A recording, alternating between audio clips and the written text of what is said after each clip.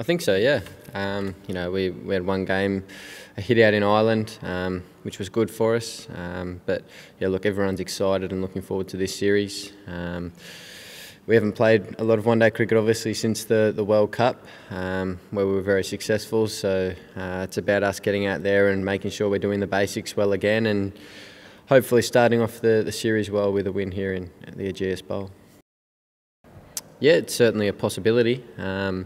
We're going to have a look at the wicket to see if it's dry, which I've heard it can be here. And if that's the case, he certainly comes into contention.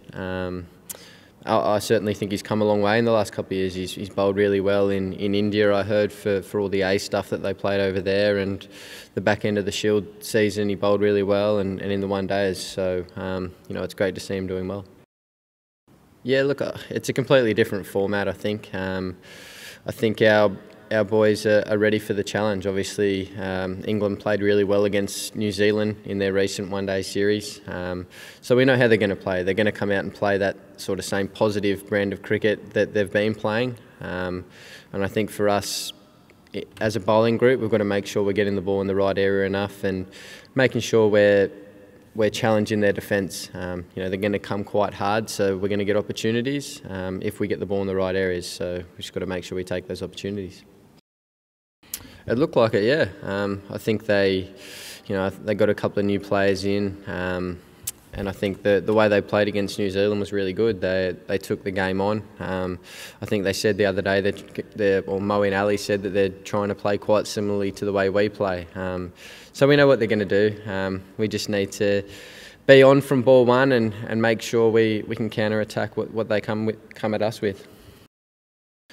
I think they might come down a little bit, but I think you see these days in T20 cricket, for instance, guys can go over 10 and over for the last 10 overs. So I think if you got wickets in the shed, anything's possible. That's our plan anyway, to make sure we've got that the wickets in the shed, so we can go quite hard at the back end. The guys are so strong these days, they can clear the rope with 5 out. But it might be a little bit different on this ground. It's a lot bigger than a lot of the other grounds, so it's about our players being a bit smarter. Look, I think they've come a long way in the last little bit. I think we're a very good one-day side. We're #1 in the world at the moment, and we're certainly going to be hunted. So, look, hopefully we can continue to play well in one-day cricket and continue to have a lot of success. I think it's nice to have guys in our squad that can get the ball up around 150 kilometres an hour quite consistently. So that's something good to have in our armoury, and I'm really excited to see how all our bowlers go in this series over here.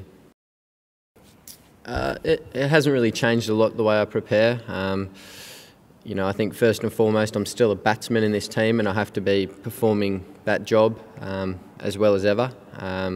So I've certainly been working extremely hard on that. I think it's just at training, making sure that I'm able to get round to everyone, make sure everyone's preparing well, and talking to the bowlers about plans, and making sure that they're in the best possible mindset to go out and execute. So not a lot's changed, just making sure that everyone's on the same page, and we're all working well and preparing well together.